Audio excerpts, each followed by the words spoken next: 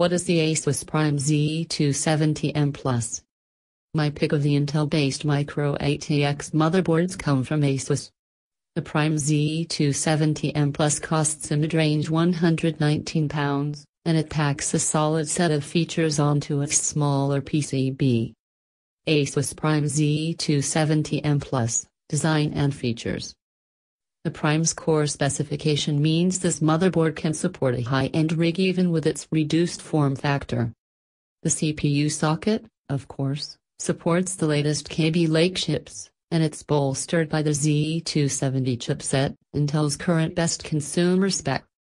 The 4 memory slots handle DDR4 at speeds of up to 3866 MHz. And the top PCI Express X16 slot has maximum bandwidth for the fastest GPUs. Impressively, Asus has also crammed two M.2 connectors onto this board, although it's a little cramped. One sits close enough to the CPU socket to potentially interfere with some CPU coolers, while the second is right up against one of the PCI Express X1 slots. The layout is mixed elsewhere. The tiny heatsinks help make it easy to maneuver, and the 3 fan headers are positioned well, but the headers at the bottom of the board are extremely close to the second PCI Express X16 slot, and none of the 4 SATA connectors are perpendicular to the board itself. The audio circuits are shielded, but the underlying hardware is only a basic real chip, and there's nothing special about the Intel Ethernet. There's no Wi-Fi despite this being a smaller board, and its mainstream branding means there are only modest LEDs around the PCI slots and audio gear, rather than the RGB illumination you'll find all over gaming boards. The backplate is basic, too. I'm pleased by its USB 3 and USB 3.1 Type-C ports, but it only has 3 audio jacks, and, oddly, it has 2 PS/2 connectors. That's fine for legacy peripherals, but it's less important than ever in the modern world. Instead, Asus goes big on this board's reliability.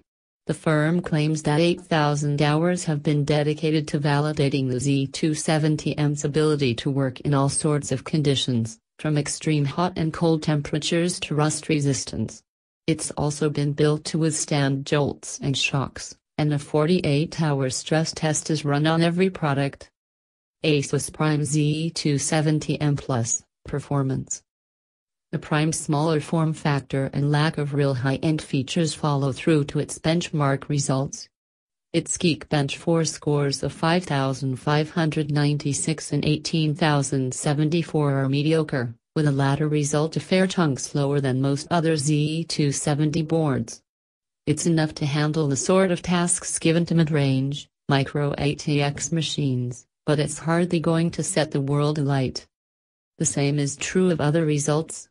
Its Firestrike score of 6,817 falls right in the middle of the pack when it comes to current generation Intel boards, and its Crystal Disk Mark results of 475 MB per second and 459 MB per second are underwhelming.